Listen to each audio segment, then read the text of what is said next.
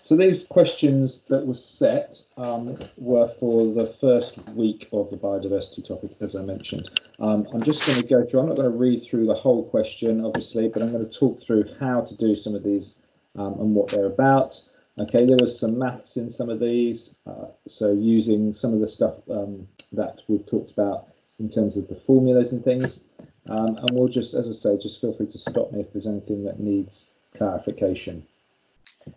Okay, so we're talking here about a biology field trip, which I'm really hoping that we'll get to organise sometime next year. But anyway, some students carry out a survey of some butterfly species in 2 areas of heathland. Okay, one part of the heathland was used regularly by walkers, the other part had been fenced off. So you've got 2 different areas that are being looked at, okay, being assessed.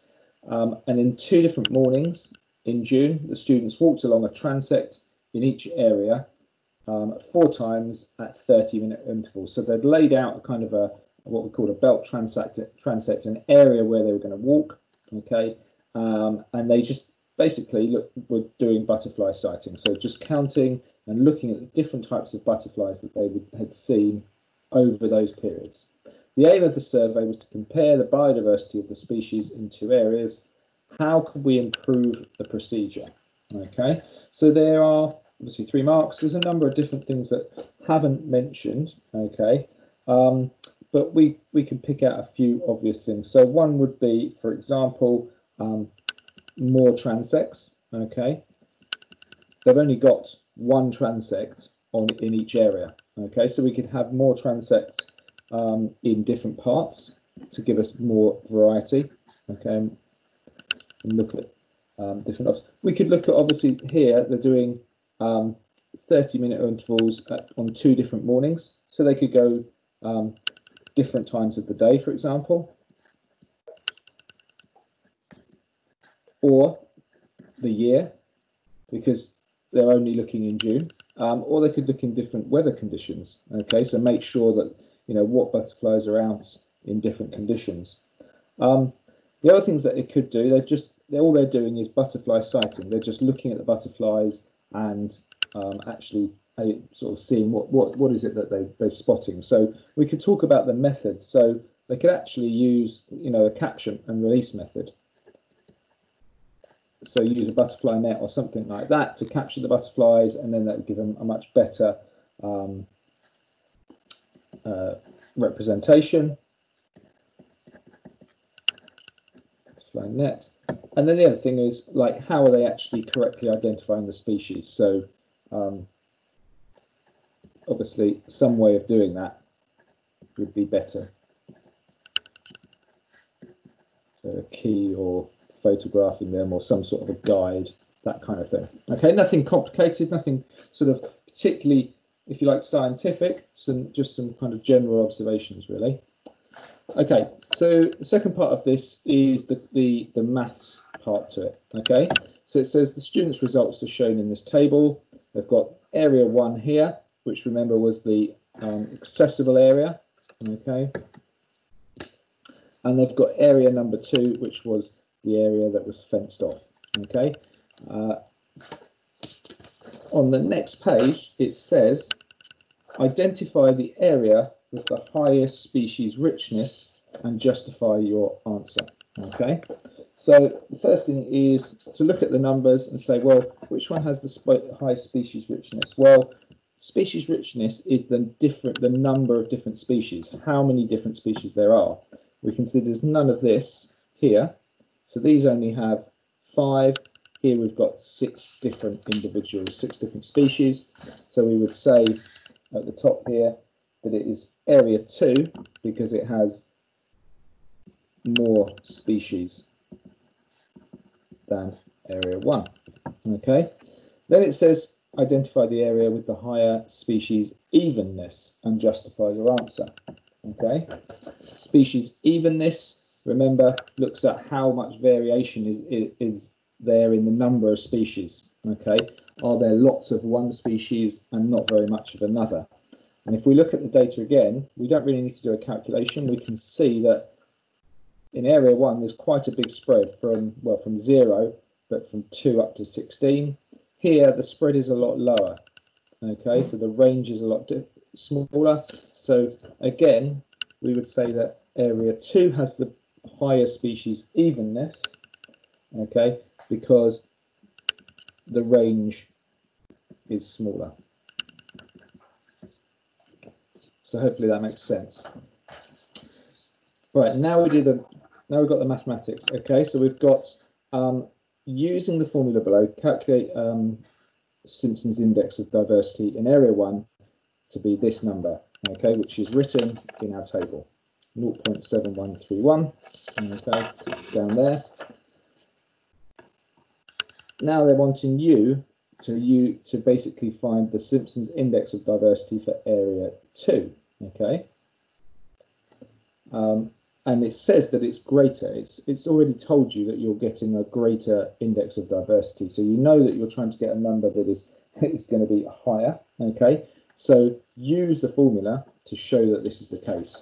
So what I'm going to do is use this table to help us with the numbers, okay? So there's 2 bits of calculations we want to do. Remember, we need to find out what n divided by n is. Now, big N, okay, is this total number. So here it's 40, the total number of individuals for our area 2. So this box is going to be n divided by big N. So the number of individuals divided by the total number, okay? And all we're doing is those calculations. 250. I'm not doing these in my head, just so you know. Okay, so that gives us that number. We then need to square that number. Okay, so what we're going to put in here is n divided by n squared.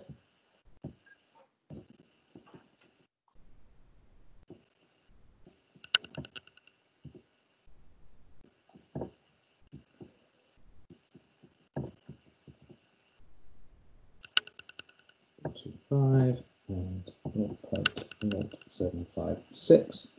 Okay, if you remember, we then need the sum of those. Okay, so the sum is 0.2024, and then we need 1 minus that number.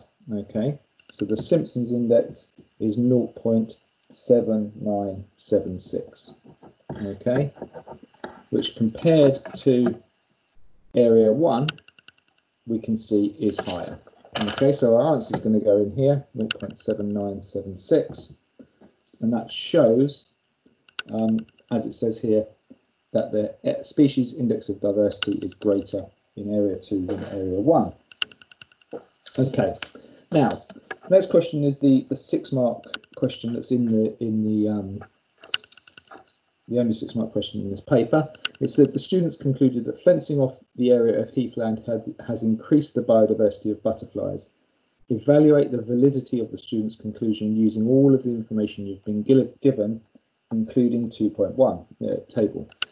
So I've written in here already, okay, some of the thoughts that you might have. So when you look at your own answer to this, okay, I want you to see whether you feel you've covered some of these points or not. So there's two opinions here. We may decide that we support this idea that yes, it has made a difference because of any of these numbers of aspects. So because the Simpson's index is higher in the fenced area, and the high index means high biodiversity, because there is a greater number of species or higher species richness, which we've already established, and because the silver-studded blue butterfly is only found in the fenced area. So those are all evidence to support this idea, okay, to support the student's conclusion. However, there is some evidence against this, okay. Partly, the difference in the Simpson's index is very small. It's actually only about 12%, okay, so not particularly significant. The range of the number of individuals is actually greater in area 1 than area 2. So we could argue that the variety is better in Area 1. There is a higher number of a couple of the different species in Area 1 as well. And we don't know how long Area 2 has actually been fenced off for.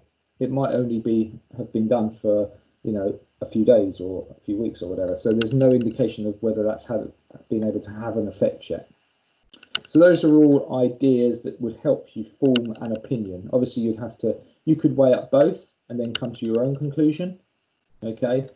But you need to use evidence from all of the question and the table to help you with that answer. Okay, let's go through to the next part. So it says another calculation, okay? It's got a table here. Now, I'm not going to go through all of the numbers for this, okay? It does say to show your working at the bottom here. It does say show your working, so you should again use the same method that I've just showed you to work out the number divided by the total number and the number divided by the total number squared, and then sum those.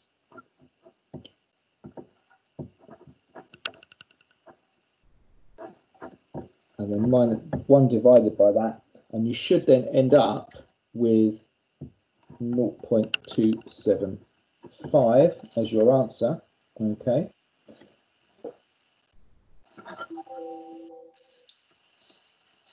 Oh, sorry, as the sum, not as the, that's the sum, 0.275 as the sum. 1 minus that number should give you 0.725, and you'll notice that it's to 2 significant figures, so your answer should be 0.73, okay? Which goes in there. Okay, that's that question. The last part on question 2 is simply name the piece of equipment that you could use for the random sampling of the plants shown in table 6. We've just discussed it. Okay, the name of that piece of equipment is the quadrat. Okay, any questions from anyone so far? Anything not make sense? Brilliant. Okay, we'll whiz through the last couple of questions. So, question 3, in 2007, scientists studied the effect of roe deer on the biodiversity of the habitat at a number of sites shown on figure 3.1. Okay, I'm not quite sure what happened to figure 3.1 in this question. I realised that after looking through it, it didn't seem to translate, so I don't quite know why there's no figure. We can still answer some of these questions, but we'll go through it anyway. At each study site, the scientists sampled plants and animals in unfenced areas, okay, where roe deer were present, and in fenced areas where roe deer could not go. Explain the importance of sampling in measuring the biodiversity of a habitat. So why do we sample, basically, to find out biodiversity? So first thing is, obviously, it is impossible to count every individual species.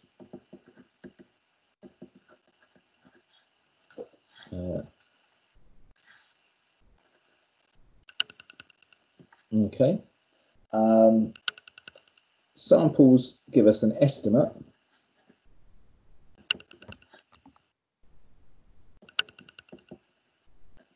Oh, I can't spell it at all. Estimate, which is representative of the whole area. Okay, so that's just fairly straightforward. Why do we do sampling? Okay, why was it important to take samples in fenced and unfenced areas? And obviously we want to compare the two areas. We want to see the effect of the presence or absence of the roe deer. Okay, so what effect does the roe deer have on the species that are on the plants that are growing there? Okay. or the biodiversity of the habitat. Then it talks again about this index of diversity, explain the difference between species richness and species evenness, and why both measurements are needed to assess biodiversity. Okay, so we've discussed this already, but richness is the number of species,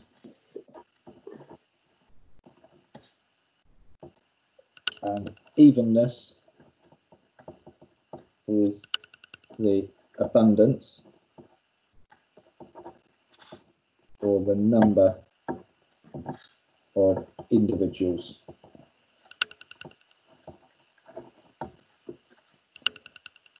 Okay, so both of those are key. We can also say, just make sure that that's clear. There is 3 marks on this question. Okay, so we really need to also add, to get that 3rd mark, we need to add something about why those 2 things are important. Okay, so we would say something like, okay, a high biodiversity is associated with high richness and evenness. Okay, so both of those things are critical. Okay, last couple of questions. In areas where the population of roe deer was high, the Simpson's index of biodiversity was low for shrubs, medium-high plants, and was also low for woodland birds. Roe deer eat plants. Most woodland birds do not eat plants. Suggest one reason why a large roe deer population might decrease the diversity of woodland birds. So why? So it says here that. So why might this cause the woodland birds to decrease, even though they're not eating the same thing? Okay, so it's not to do with competition, okay, for food. We know that. What we can say though is that plants are the basis of food chains. So we know that obviously at the bottom of the food chain is a plant. So because of that, okay, they are food for insects and the sorts of animals that the birds actually eat.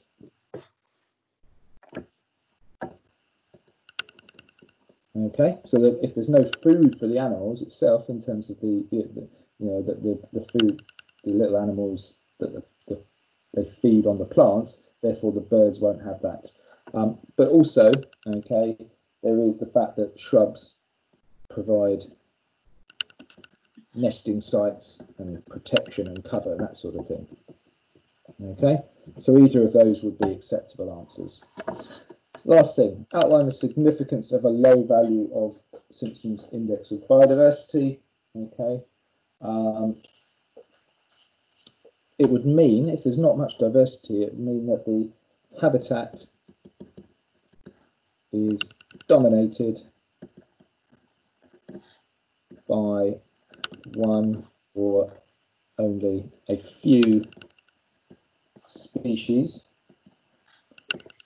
and also that it is the ecosystem is unstable, okay, or is less likely to cope with change. So it makes it a lot more susceptible to things like climate change and obviously habitat destruction and that kind of thing. Okay, so that is the end of those questions. Are there any questions about the answer, any of the answers that I put there? No, I'm good. Excellent. Yeah, that's fine. Right, what I'm going to do is stop the recording now, so that's available. There we go.